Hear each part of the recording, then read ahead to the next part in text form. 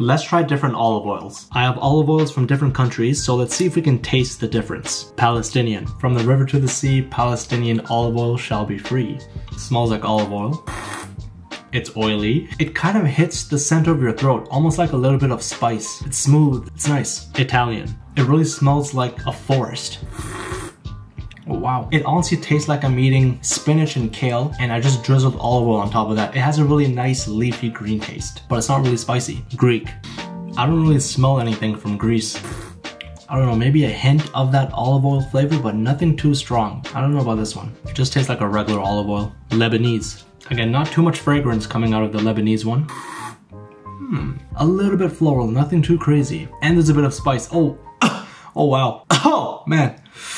Oh, okay, that one's spicy. That one hit me in my throat. Tunisian, not too much of a scent.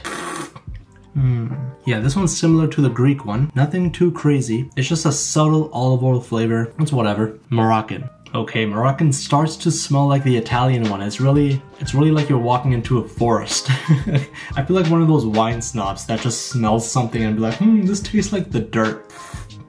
Okay, yeah, Moroccan tastes quite similar to the Italian one. It's almost like you're eating a fresh salad with olive oil on it. It's that green taste, which is cool. It's also not spicy. And I would love to know in the comments on which ones you guys like to use at home or which ones are your favorites.